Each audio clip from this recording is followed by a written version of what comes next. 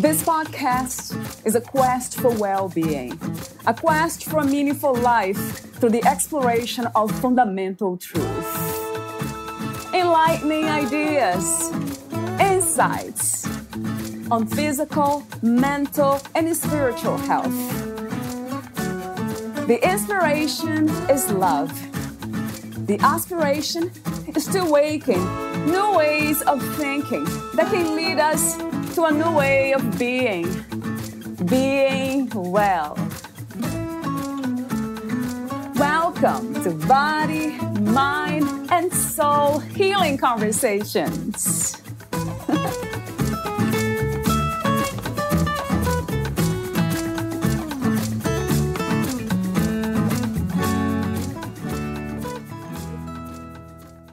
Life is about stepping into our power as conscious creators to live the life we want to experience and enabling others to do the same. Valeria Teles interviews Harriet Hodgson, the author of Grief Doodling, Bringing Back Your Smiles. Rochester, Minnesota resident Harriet Hodgson has been a freelance writer for 43 years, is the author of thousands of articles and 42 books. 2 new books are in production now. She is a BS from Wheelock College of Education and Human Development at Boston University, an MA from the University of Minnesota, and additional graduate training. After 4 family members died in 2007, the focus of Hodgson's work changed from health and wellness to grief healing, and she is the author of 10 grief resources. Hodgson cared for 3 generations of family members. When her disabled husband was dying, she searched for ways to de-stress. To her surprise, she found a half hour of doodling refreshed her, and she was able to return to caregiving with new energy. If doodling helped her, Hodgson figured it could help others. Hodgson is assistant editor of the Open to Hope website, a member of the Association of Healthcare Journalists, Alliance of Independent Authors, Rave Reviews Book Club, Rave Writers International Society of Authors, and Minnesota Coalition of Death Education and Support. She has appeared on more than 190 talk radio shows, including CBS Radio, dozens of television stations, including CNN, and dozens of blog talk radio programs. A popular guest, she has given presentation at public health, Alzheimer's, bereavement, and caregiving conferences. Meet Harriet at harriethodgson.com. Here is the interview with Harriet Hodgson.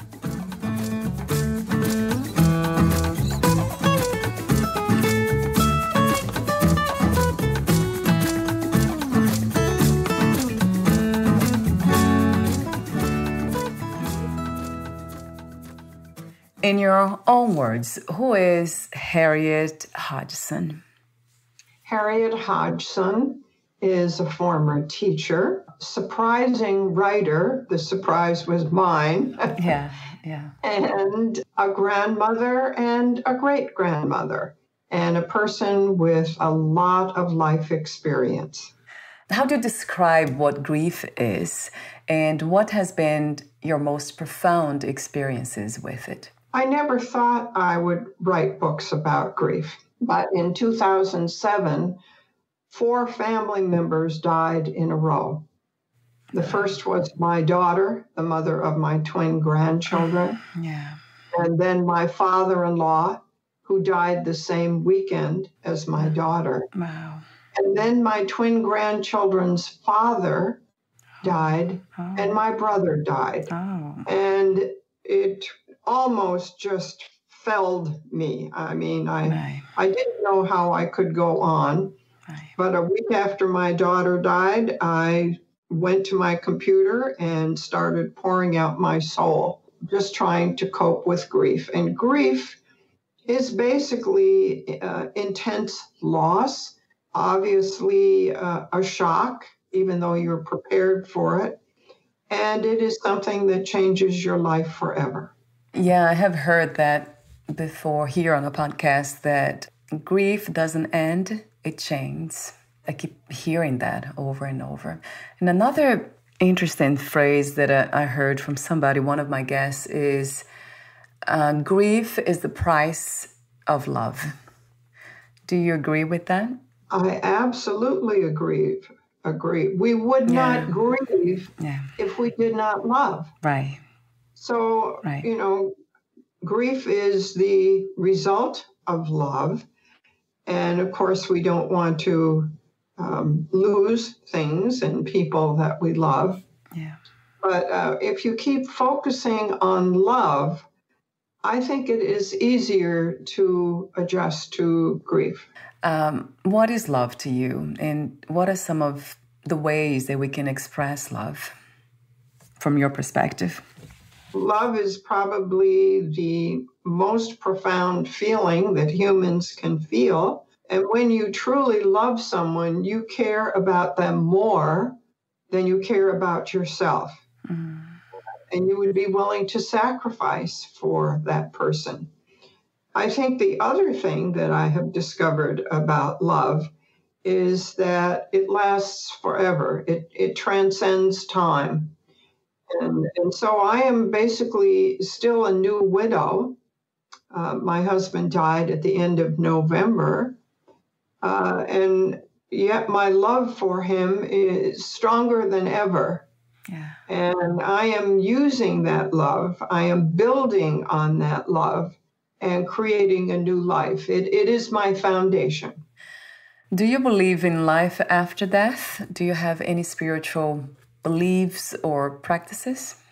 It's interesting you should ask that, because I have just read a book yesterday called Life After Life. Yeah. And the reason I read it is that I wanted to learn more about death. And it was written by a physician. And my husband was a physician. Mm. And I'm starting a book today called Near Death in the ICU, in the intensive care unit. And I've read quite a few stories now about people who've had near-death experiences.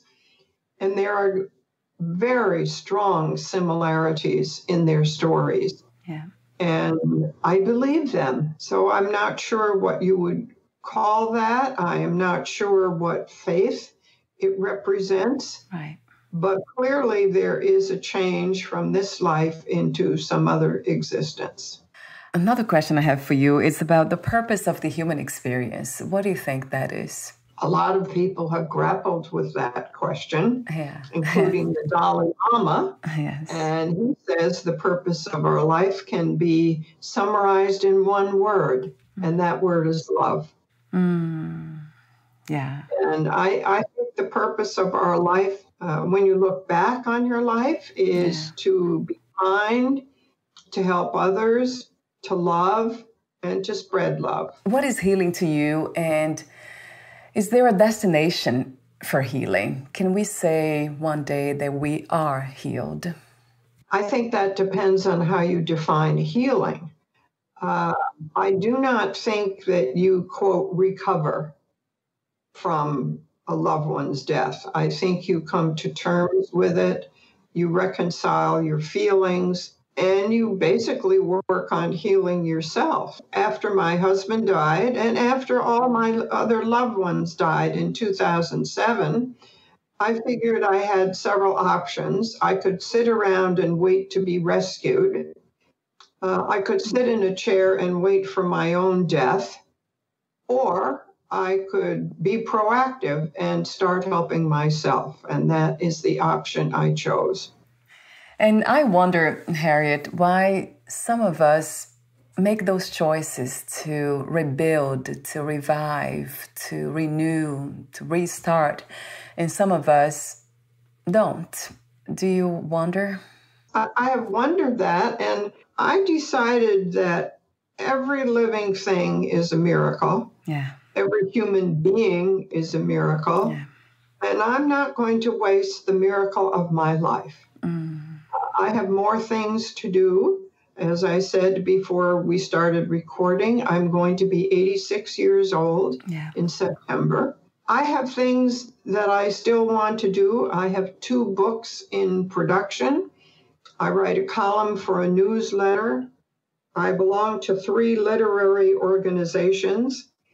I give free webinars and talks. So I am trying to really enjoy and savor and live every day of my life.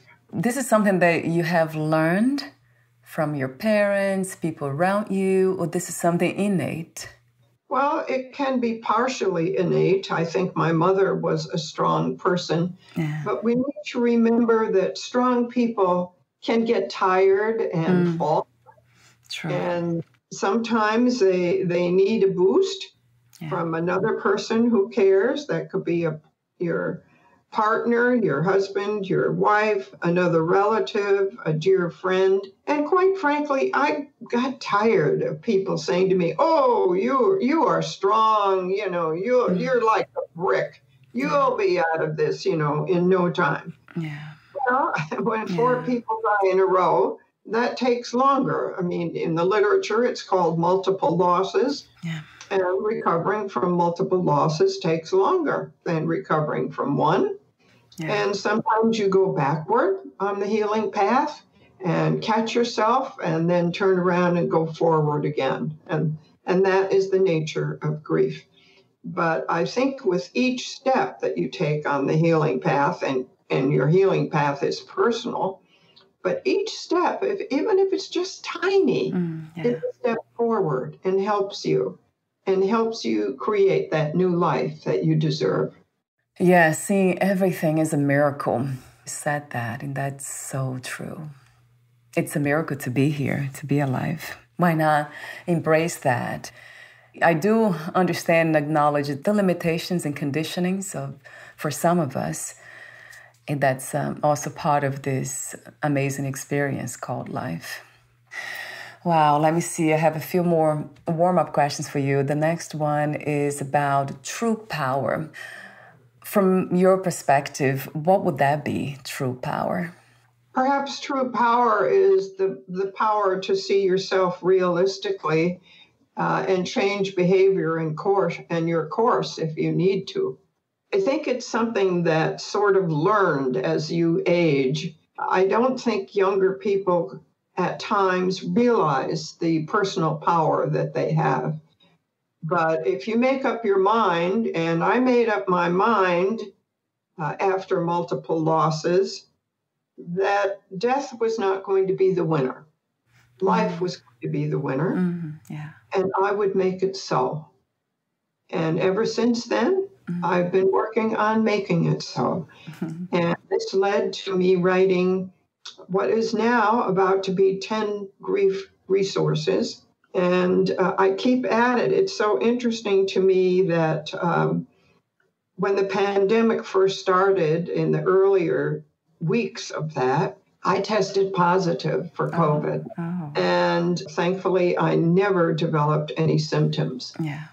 But that got me wondering about children's grief. I do have a Bachelor of Science degree in early childhood education. And I began wondering about children's grief and how were they feeling? How were they coping? And so while I was quarantined, and it turned out I was quarantined twice, I actually wrote 3 books for children, 3 grief healing books. Talk to me about the main intention of writing Grief Doodling. Is this book only for children, or we can all use it? Grief Doodling started out as a resource for teens because I heard that a CBS News broadcast reported that about 40,000 children in the United States were grieving for a parent who died of COVID. And that is kind of an old statistic now, but just think about it, 40,000. And most of them were teens. So I thought, well, I'll write a book for teens. And because of my early childhood education training, I know that sometimes kids don't have the words to say what they want to say. True. They don't have the vocabulary, or teenagers may just not want to share. But they do express their feelings in pictures. And so all of a sudden, I got to thinking about doodling. Now, I have a master's degree in art education, so for me, that was kind of a logical thing. And at that time, my husband was dying. And I had to admit that to myself. I had to say the D word. My husband is dying. And my stress was so great by then. It was my 23rd year as a caregiver that I thought, how can I reduce my stress? And one of the things I started doing was doodling. And there are basically two kinds. One kind is your subconscious expressing yourself, and the other kind is called art doodling. You kind of think about what you're doing. So I started doing art doodling for a half hour every day, early in the morning. And I found out, much to my amazement, that a half hour was almost like a nap. That I forgot my problems. I forgot all the things that I had to do, all the tasks that waited for me. And when I was finished with that doodle, or maybe I would finish it later, I was refreshed and I could go back to caregiving and taking care of my husband. And so that led to grief doodling. I figured if it helped me, it could help kids. So I talk about some very easy techniques that you can use. One is just putting dots on paper. I mean, you know, a 2-year-old, even a 1-year-old can put dots on paper, and other techniques. And when you have them, you can do thousands of doodles. But what makes grief doodling unique is that there are doodling prompts, and these come from decades of research that I have done on grief and from my own extensive grief experience.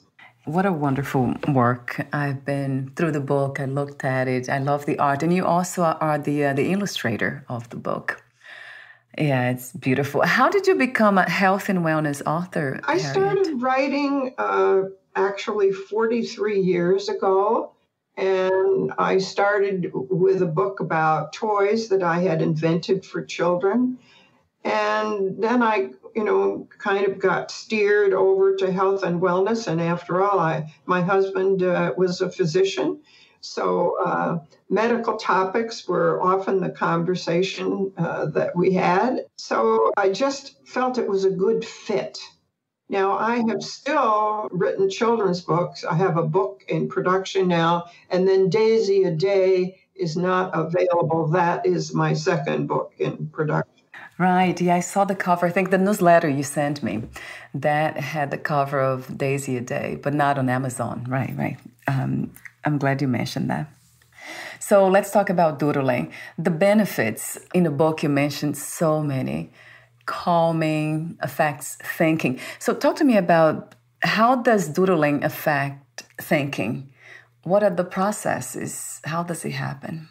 Well, doodling is an expression of feelings, just like all art is an expression of feelings. And you may discover some feelings that you didn't realize you had.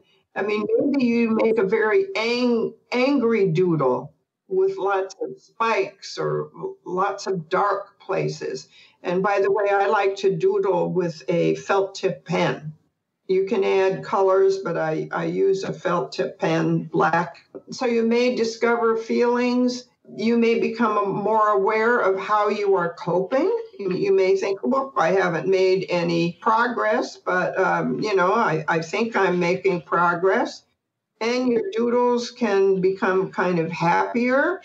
But the most wonderful thing to me about doodling is that there are no mistakes.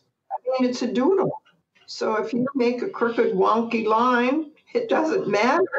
And so you are transmitting feelings. You are transmitting some of your thoughts from your subconscious. It's a creative way to express yourself. Some people feel doodling is spiritual, and they may meditate before they doodle.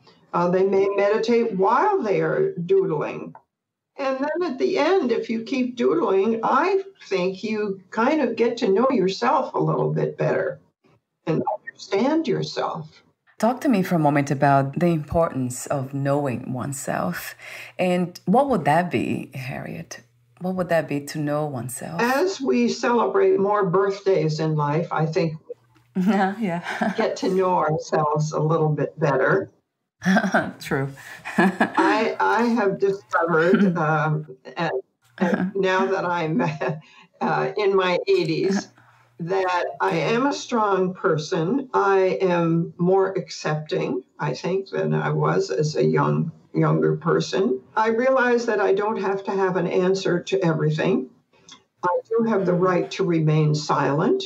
I have the right to speak up for what I think is fair and good. And if I don't agree with someone, I still can like them. I wish our nation would learn that again, especially the politicians. We can disagree with each other, but we don't have to hate each other. And we can disagree in a kind and gentle way. Sometimes I will say, I see that from a different perspective. And I'm very careful in how I say that and the pitch of my voice. And I may say, and this is what I have learned, or this is how I feel, but I still care about that person. They are still my friend. So I think we are constantly a work in progress all through life. For you at 86, what is the meaning of age and aging, Harriet? How do you interpret that? I hope the meaning of aging is changing. I know that sometimes I'm walking a narrow path. People assume that if I'm in my 80s that I must have dementia, and I surely don't know what I am doing. And it does make me laugh because I wouldn't have 2 books in production, which will make a total of 44. If I was demented, I wouldn't be giving webinars on Zoom. I wouldn't be writing a column for a newsletter. I wouldn't be volunteering in the community. And I think we have to revise our concept of aging. And much of this is due to advances in medicine. But while medicine is advancing, I think we still need to focus on being kind, loving human beings. And, that's part of wisdom. I hope that we will be more gentle with the older population. Americans are not very good at that. Other cultures, in the Oriental culture, grandparents are revered. In some parts of our country, I think grandparents are looked on as discardable people. But we're not done yet. Grandparents and great-grandparents like me, we still have goals. Yeah. We still have things we want to achieve. We still have interests. I live in a retirement community, and I know someone who took up banjo lessons. That's beautiful. If you're going to do it, boy, now is the time. And I think I have, since I have suffered the worst thing that any parent can suffer, which is the death of a child, I survived that. Yeah. And I thought, again, I'm not going to just survive. I am going to tackle life, and I am going to thrive. And that has given me courage that I didn't know I had, given me determination, and has led to more books. I mean, I'm doing things now that maybe even saying things that I didn't think I would do before. So in your book, you say, you talk about doodling throughout the book. I went through the book and I was looking for anything that caught my attention. And you write about doodling being fun and because it's also therapeutic, which it is the case for all the reasons that we mentioned earlier. And something else caught my attention was grief comes from love, of course. Yeah, grief comes from love. That's one of the first doodles. And then you say something else. Yeah, there's one section you say, nope, not over grief. So you say, some friends think you should be over grief in a few weeks. Wrong. You don't get over grief. You learn to live with it.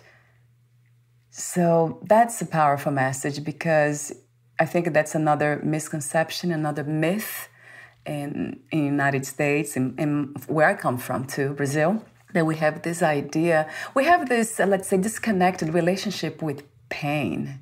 It seems like we try to avoid pain. That's what we look for, to escape pain all the time. So talk to me for a moment about that, escaping pain and our misconceptions about grief. There's only one way to survive grief, and that is to go with the pain and go through it. I mean, there are times when I am caught unawares, and this happened to me the other day, and I just burst into tears. Yeah. And what made me burst into tears? Well, I was getting ready to eat dinner, and I looked at the dents in the table that my husband's wheelchair had made. He was disabled. And I thought about him, and I thought, he never complained once. He never said a word about being paraplegic. We told each other we loved each other every day. And yet, you know, at the end of his life, he knew he was dying. I knew he was dying. We didn't talk about it a lot. We had been married for 63 years. Wow. And so I think it was just an unspoken agreement that we would cherish the remaining days that we had together, and just not go off on this tangent of total sadness. Yeah. It is work. And accepting pain and accepting emotional pain is work, but tears are cleansing. Tears say things that maybe we cannot speak. Yeah. And true. If you watch yourself and observe yourself after a good cry, you feel better. You've released those feelings. You can kind of get on with what you need to do. And I didn't know that I was going to be giving workshops on doodling, but that is what has happened. I gave a workshop to my retirement community that I live in, a high-rise apartment. Yeah. And one woman, when she left, said, I expressed my feelings in a good way. It's better than throwing eggs at the wall. Yeah. Yeah, true. Oh, that's funny. I wouldn't throw eggs. No. Clean up the mess. Okay. She made a good point. It's better than throwing eggs at the wall, and you are expressing feelings in a healthy way. So true. Yeah. No, laughter. That's another. Seems like it's part of wisdom, isn't it? To be able to laugh of ourselves and yeah. If you can laugh at yourself, you're making progress. True. Yeah. We're getting to know ourselves better, who we are. Silly a lot of times. There's another question that I want to ask. Yeah. I've been exploring these ideas of the idea of feelings. Do you see love and grief both as a feeling, or it's love something beyond a feeling? I think historians and poets and teachers have been grappling with the definition of love for centuries. I think we will still be grappling with it in many years to come. But when you change your thinking and when you say, I'm going to start this day, maybe by giving a friend a helping hand, giving the gift of listening, which I do consider a gift. We are in a very noisy world, and everybody seems to be good at speaking, but not very good at listening. And if you say, I'm going to try and accomplish something good today, I think you're making progress. You're not only loving others, but you are loving yourself. And we are all worthy of self-love. Yes, a billion times. And with that in mind, would you say in this moment that you love yourself unconditionally? Would that be something that you would say it with confidence?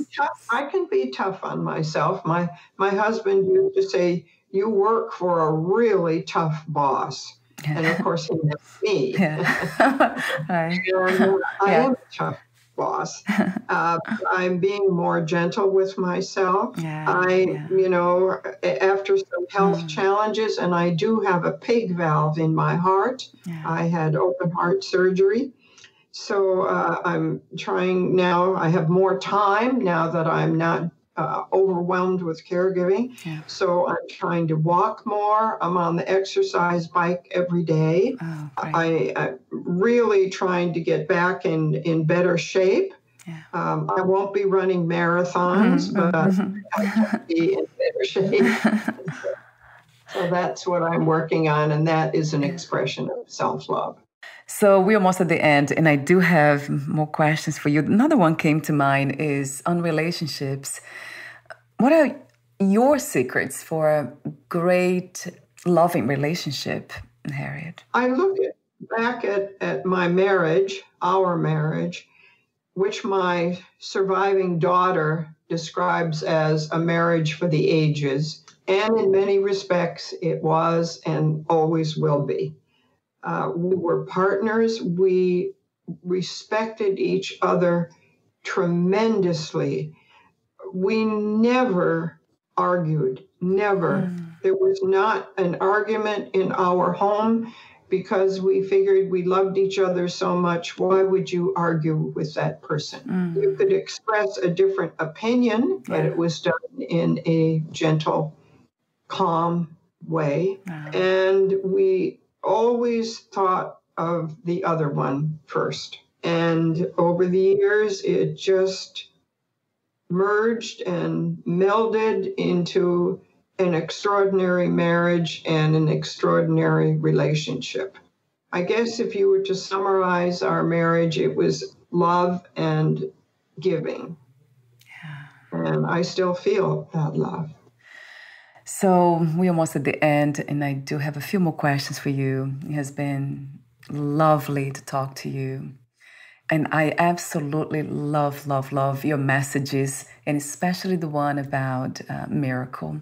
In your book, you do have that too. You say, Miracle Me is a section in the Doodling book. Grief changes you. You are a more sensitive person now. Most importantly, you understand that being alive is a miracle. Your miracle. I love that message. Perhaps if more of us, more human beings understood this, our reality would be very different, more peaceful and more loving. I think it would be. And at the end of Grief Doodling, the person who has done, followed the prompts, no matter what their age may be, and I'm finding adults are using it, people are giving it to kids who have lost a pet, for example, and suffered the loss of a pet. At the end, you have literally a snapshot of your grief journey. And if you put the book away for a few weeks and then take it out and look through it again, that journey will become clearer to you. Thank you so much, Harriet, for doing what you do, for being who you are and doing what you do. So before we end our conversation today, I have a few more questions for you, the ending questions. Would you like to add anything or read a passage in your book?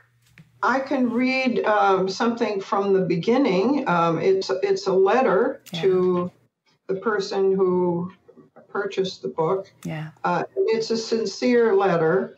And it starts off with, Dear Grieving One, I'm so sorry, really and truly sorry that someone you love and care about has died.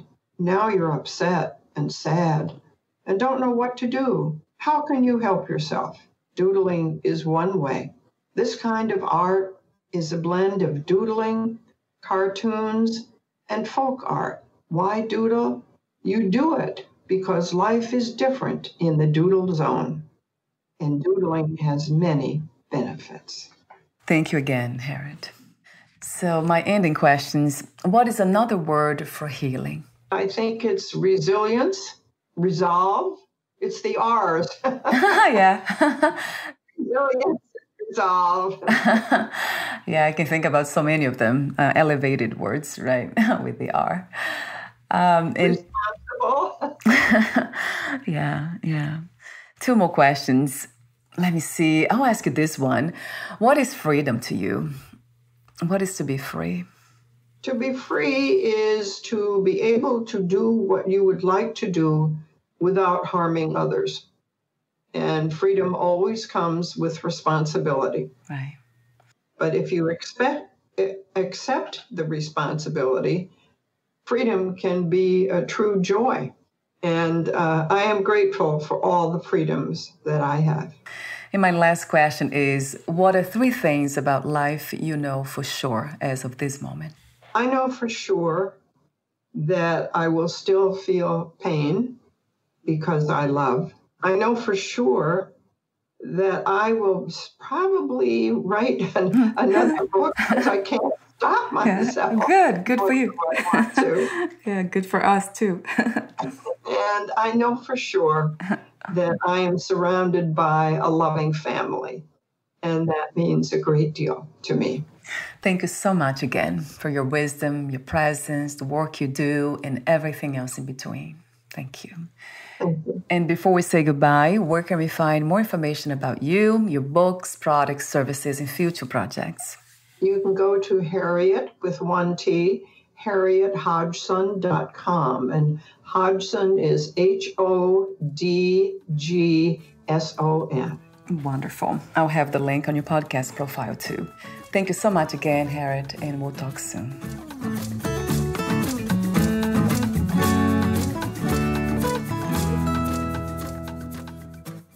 Thank you for listening. To learn more about Harriet Hodgson and her work, please visit HarrietHodgson.com.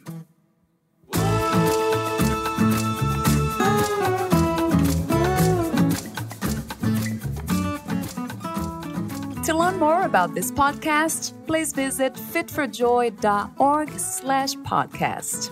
Thank you again for listening, and bye for now.